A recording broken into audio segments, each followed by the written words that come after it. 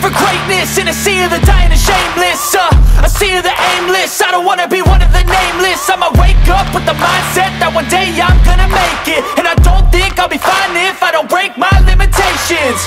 Don't try to stop me, I exist to write my own story. Hey everyone, and thanks for watching today. First I wanted to explain that American Kinetics, and we just call it AXE around here, is, as you can tell, we're new to the social media YouTube game.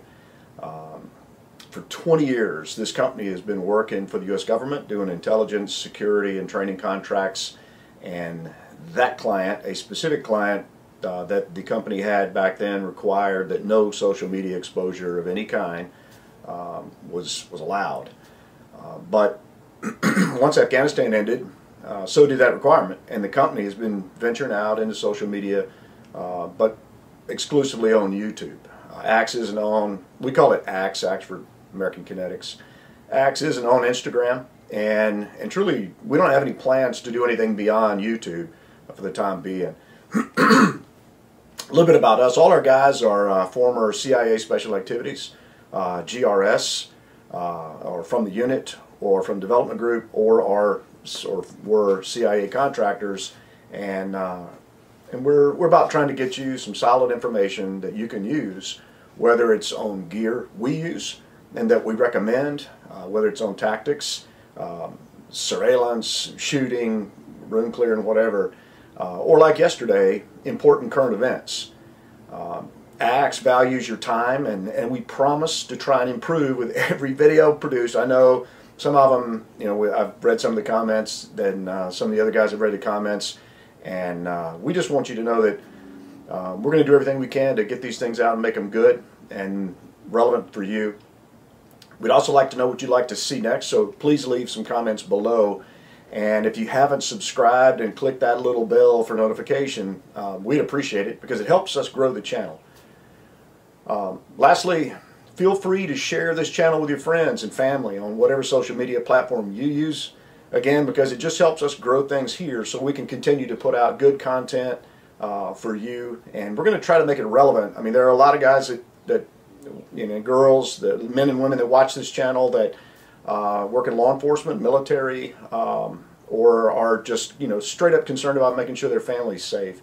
And we want to connect the dots and bridge the gap between what we've experienced in our world, and then what the civilian world has and what the law enforcement world needs. So let's get into part one of today's topic, which is driven by the events happening in Ukraine right now that we talked about yesterday, and that's on the proper mindset when it comes to doing what's going on right now in Ukraine, which is killing, gunfighting, and tactics.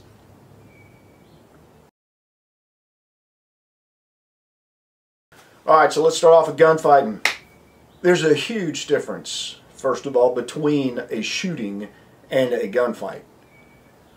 Personally, I would rather be in the former than the latter.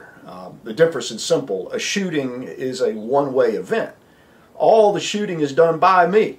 The gunfight is when your opponent's got the opportunity to actually fight back, and I don't prefer a fair fight. I prefer the shooting to the gunfight, as getting shot at leads to getting shot, and I can tell you personally that hurts. So how do you make a shooting happen? Now, I'm not talking about anything other than legal, defensive, you know, you're taking care of business because somebody has threatened you, your life, or you're required by your job. Now, how do you make a shooting happen? Simply by seeing faster and anticipating the fight. It begins by setting yourself up in a tactically superior position before the fight ever takes place. We're going to the range today. That's why I'm like this. We're grab gear. We're going to roll out. Some of the guys are already gone, and so I'm going to be practicing later on today. But it involves obsessing over the details of solid equipment, your training, your physical conditioning, your diet, and your mindset, and all that is critical to your success.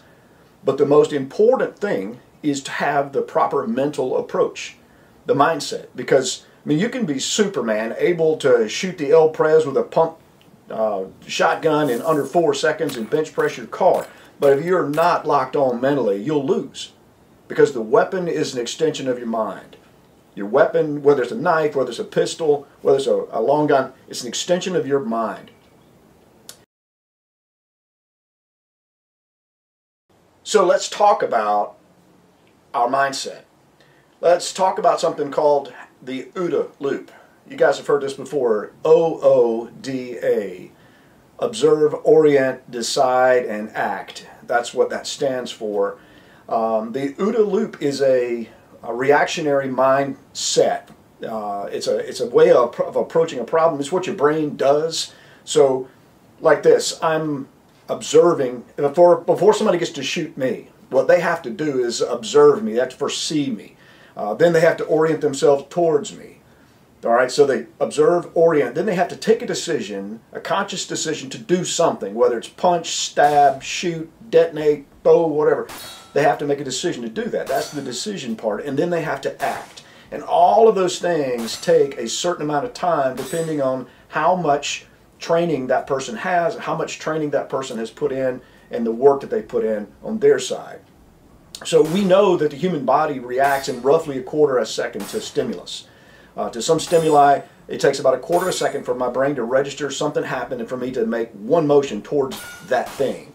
So inside that OODA loop, that's why when we train to have our people, our students shoot from the holster just a straight draw. Their shot time is going to be 1.5 seconds is what we're trying to get them at. But if they get under 2 seconds, that's good, and that's at 7 meters, 7 yards. And the reason we choose that is because it gives us the opportunity to observe the bad guy, right? They're coming, they observe us, orient, decide, and as they're starting their action, we're already engaged trying to get inside of their OODA loop before they can close their loop of observe, orient, decide, and act. We're going to make ours a tighter loop because we've trained ourselves to see something and react to it faster because we've built, as we talked about in a previous video, those neural pathways. So that's the OODA loop. Observe, orient, decide, and act. That's the process the brain goes through to take action against someone. And that's what you have to be able to do is make a tighter, faster loop. And the way you make a tighter, faster loop in your mind is by drilling, training, and working on things. On the range, in just your everyday life, being aware of things, trying to anticipate, like, what is that car going to do? What I've done before is watch a boxing match or an MMA match, and I've tried to clap my hands before that guy throws a punch. When I see him about ready to make a move, I'll try to clap my hands and anticipate or see that guy telegraph his movement and then jump in ahead of him and get that done. Just a little small, silly drill I do, but it helps in that regard. Now, so that's the OODA loop. That's observe and orient, decide, and act. But we have to even set the stage further back than that because we have to have the groundwork laid for how do we even pay attention to what's going on in our society, in our world around us, right? How do we remain alert like that, all right, to be able to see that thing taking place? And this is where Colonel Cooper's color codes come into play, and I know you've heard these before. So the first color is white. The first color we've got is white, and white is when you are mentally asleep. Like, imagine a millennial walking across campus, head down in the phone, has no idea what's going on. They're just cruising, looking down here. They have no idea what's going on around them in their world. They're in white.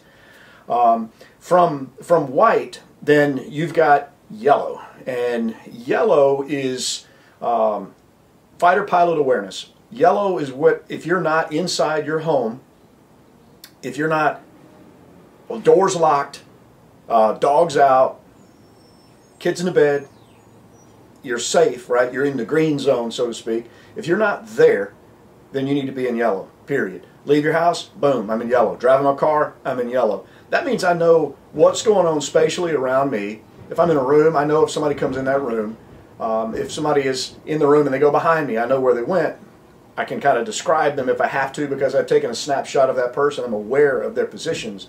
I know when they came in if they had anything in their hands or not.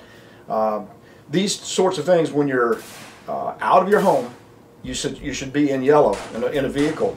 What vehicles are around me? How close are they to me? How far down the road can I see? What obstacles are in the road? I'm looking as far down as I can to see what's going on. And in a large space, I'm looking up in the balconies. I'm looking down the hallways. I'm looking for the exits. I'm looking for the doors.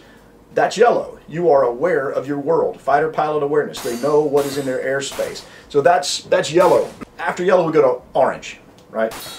Orange is you are alert to a potential problem, right? So let's say you're in your house, you're sitting in your easy chair, right? You got your feet up, you're watching TV, and kids are in the bed, dogs are out, alarm's on, it's nighttime, and you hear a planter pot that's on your balcony railing outside your sliding glass door. You hear that pot fall and break outside, right? You've gone from watching TV to suddenly, boom, you can almost direct your hearing towards where the sound came from. You're alert. You're paying attention to what's going on. You've pulled up the legs on your chair and you're sitting forward and you're listening, right? You've gone from basically green, right? You've gone from I'm just chilling at home to orange. I'm completely alert to what's going on around me, right? And now let's take it a little step further. The next step would be red, suspecting danger, right? Red is something's going on here. So that same scenario, you're sitting at the edge of the chair, you just heard a pop. Next thing you hear is your sliding glass door start to move. Somebody's pulling on it. You can hear that, pulling on it, because that's not a wind noise.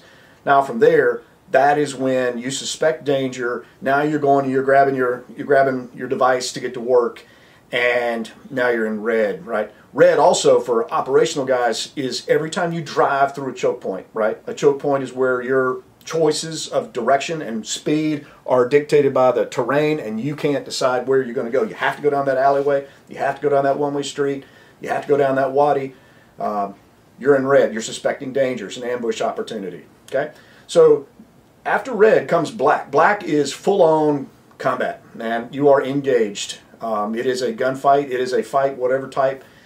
So same scenario, you're sitting there, you heard it, you were in orange, you moved to red, you got your rifle, you got your shotgun, your pistol, whatever. Then all of a sudden 6 ninjas come flying through the window on ropes with their samurai swords out, and then it's a game on right there in your den, and you're just right in your den, right? That's black.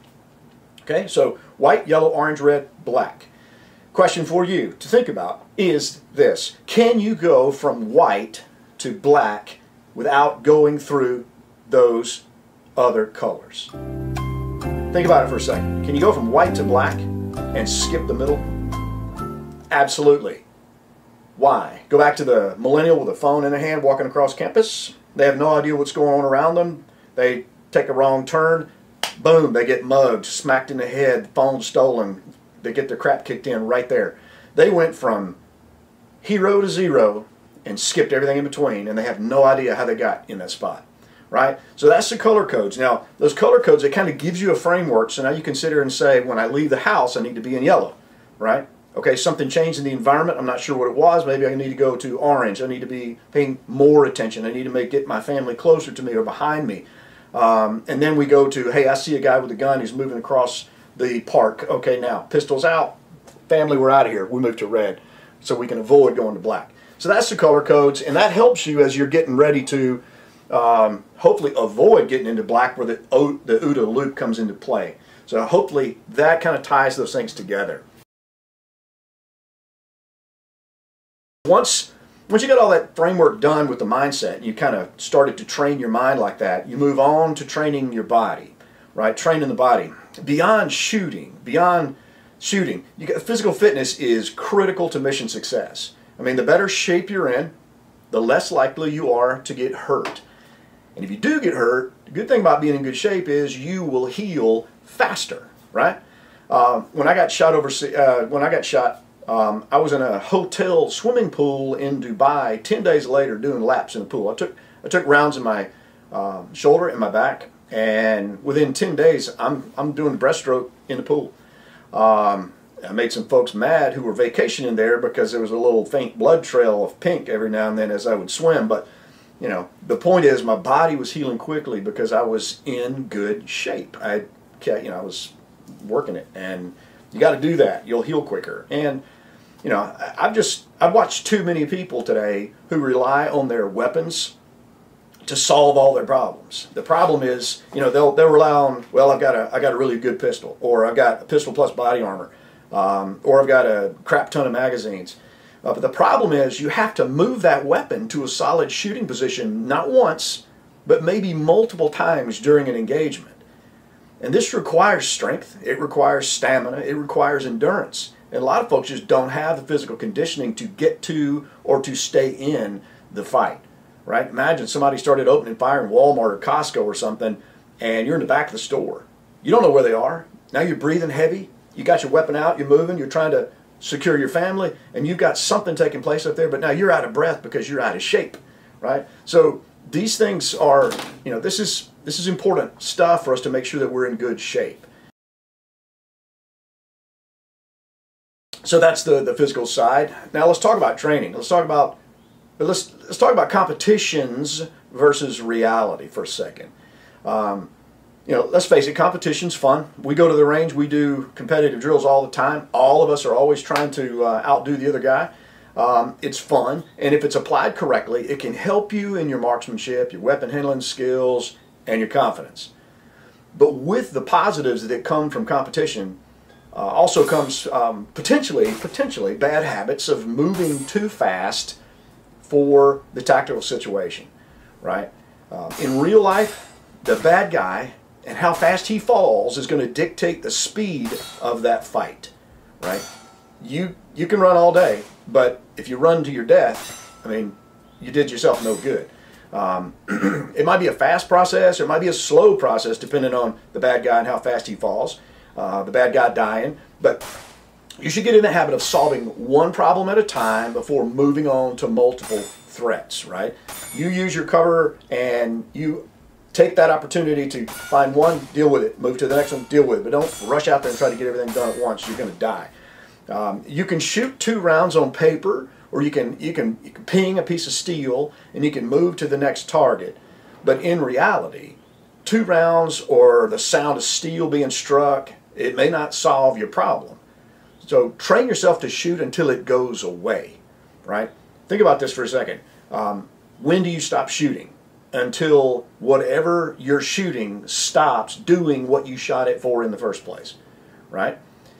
In one engagement one night at about 7 yards under nods, I punched the guy twice with 5.56 rounds, and then I stopped for just a split second on that trigger, looking for a response from that dude. We were trained to do controlled pairs, right? That's not a double tap. Double tap is just bang, bang. A controlled pair is I see the sight, bang, I see the sight, bang. Not double taps, there's a difference. But so I popped him twice and watched for a second, and that was dumb of me. Because the problem was that he's still standing with his AK. And so I hit him with 2 more, ba-boom, before he began to fall to the ground. And I couldn't believe it, but as I watched, he stood back up before he collapsed a second time, before his hydraulic fluid leaked out and he lost pressure and died. Lesson learned from me. Shoot until they go away. Not 1, not 2, not maybe 3. So what we did was we adapted a version of the bill drill. Right? You know the bill drill, it's 6 rounds, right? The benefit of the bill drill is not only does it teach speed and recoil control and the ability to follow the sights, but it conditions shooters to not be locked into stopping too soon.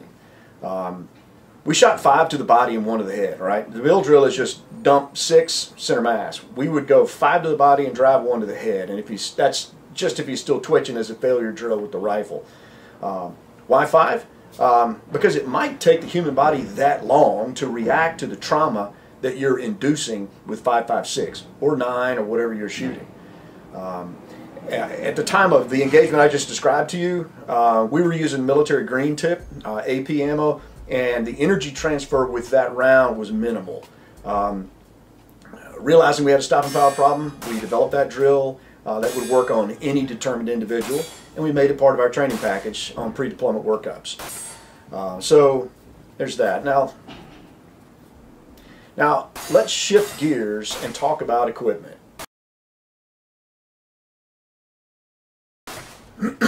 As an operator, whether with GRS or ground branch, my body weight was around 185, 190, but when tactically loaded with a weapon, vest, helmet, it was closer to 245 pounds.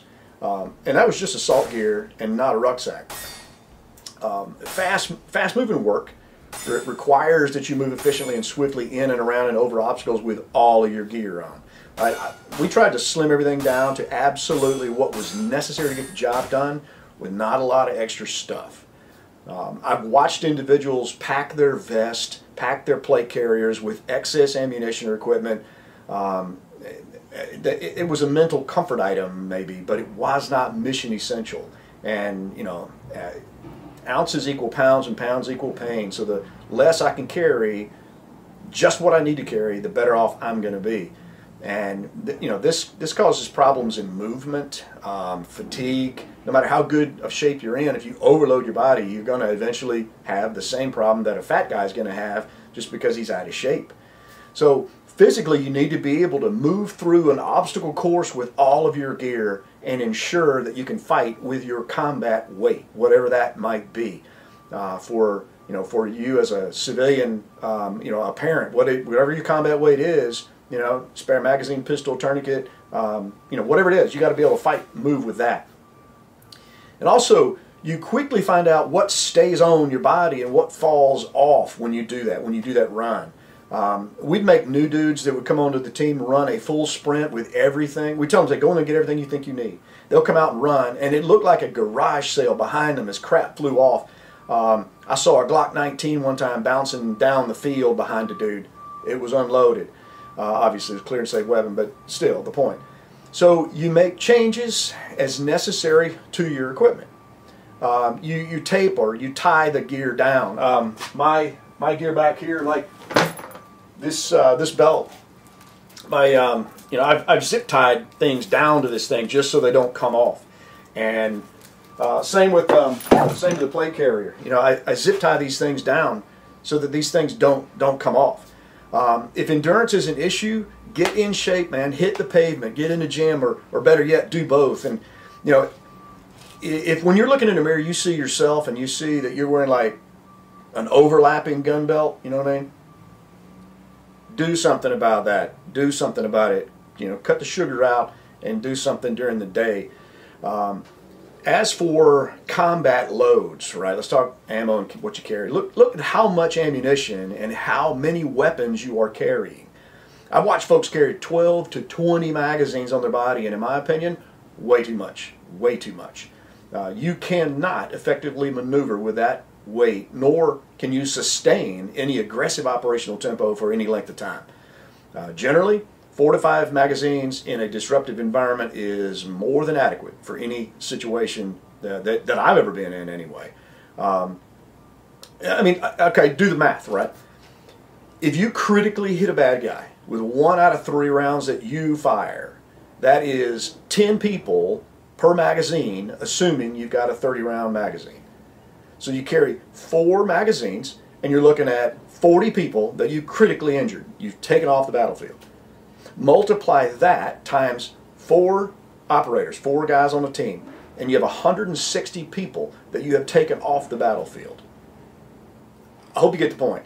If the situation becomes so critical that you need more ammunition, then the situation is going to be one where you're going to have plenty of dead and wounded on your side who will not need theirs anymore anyway. If it makes you feel better, keep a few extra mags in your truck, right? Or yeah, just do that. Let's talk for a second about mindset when it comes to training.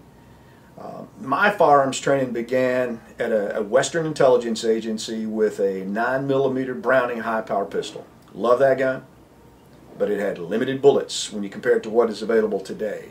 I knew on the range I only had 13 rounds and that I had to make each round count, and I developed a mindset of dedicated accuracy. Even though I might be a bit slower than the shooter to my left or the shooter to my right, I wanted to make sure that I hit that target every time. And this mindset of controlling your fire, being accountable for every round, and being as accurate as you can with solid grip, good trigger control, and good sight management, this mindset carries over for me down into my future career, right? So generally in Afghanistan, Pakistan, and those North African areas, we're fighting, we just call them Haji, right? We fight Hajis wearing flip-flops, pajamas, carrying an AK-47 and 2 magazines. They're on their own turf. They know it better than we do. They're acclimated to the high altitude. We would carry an supplemental oxygen bottle sometimes because we get up so high. And these guys could run circles around us if you came into the fight and you were too heavy. I'd rather carry 4 or 5 magazines and be able to move and outmaneuver Haji than be slow and sluggish and let them get into a better tactical position before I was able to. Also, if I shot up all my ammunition wastefully, there is no ammo fairy that's going to be bringing me more stuff once the shooting starts. So I learned, and the rest of my buddies, teammates, we learned to be efficient with what we had. There's no full auto fire. I mean, you're taking well-aimed single shots, right? Full automatic is for the movies and for the dude with the belt fed, and even then he's controlling what he's putting out. So let's talk the fight, tactics, and setting up your opponent next. We push the use of cover to all our students. Brick walls and dirt will stop a bullet better than a plate, right? Plate's limited in size. Many of the competitions that I've been in and watched have the shooter exposed to multiple targets during the course of fire, right? They're out there just running and gunning. That's okay for the game, but if you overexpose yourself to multiple opponents in real life, they can all shoot at you at the same time. But you can effectively focus on only one individual at a time. What's the result? You lose, right? So learn to engage and learn to expose yourself. Train to expose yourself to one threat at a time. And to take that a little bit further, maximize the use of cover and minimize your exposure, right? Make the bad guy give you a full body shot to engage while you only give him a muzzle and an eyeball. That's all the dude needs to see is a muzzle and an eyeball from you. In short, as far as all that stuff goes, make yourself a hard target. That's what it amounts to. Most of the friendly casualties that I saw were shot when they failed to use cover or they stopped in the open and stopped moving. Right? That's how you're going to get shot like that. No doubt. But this is also, flip the coin, this is also how I engaged most of the enemy that I know that I got solid hits on. They were stopped in the open, or they were in, or I was engaging movers from a stationary position myself within 100 yards. And at 100 yards, they generally require a center hold for a solid hit. You don't have to lead too much at 100 yards with 5.56. But referencing shooting on the move, it's a skill that all shooters want to learn. We all want to know, how do I shoot on the move? And we we spend a lot of time and a lot of effort trying to master that. I'll be honest, I've used it very few times in a fight. But usually, when I'm moving at a careful hurry, I'll stop, I'll plant, and make my shot, right? Not run, bam, shooting on the run and all that. It's doable, and I've done it, but it's not the preferred way to do it because your hits are not guaranteed. When the bullets are sailing past you, I was sprinting from cover to cover, moving too fast to shoot, I didn't find that there was an in-between. If I slowed down enough to make a good solid hit under fire, I was an easy target, so I just elected, I'm not going to do that. All right, I'm going to skip that. As for shooting and closing on my target, right? It sounds good. It writes good for magazine writers and movies and stuff. But it only makes the bad guys more accurate because you're walking into a muzzle that, it may help me test my new plate carrier sooner than I wanted to, and I don't necessarily want to do that. Diagonal movement works, right? He's here and I'm moving to the side as I'm doing my business. But again, if you have to slow down too much, you're an easy target and are generally going to be in the open. So speed is your security in this case. You've got to get to a point of cover, right? Cover to cover, shoot from cover.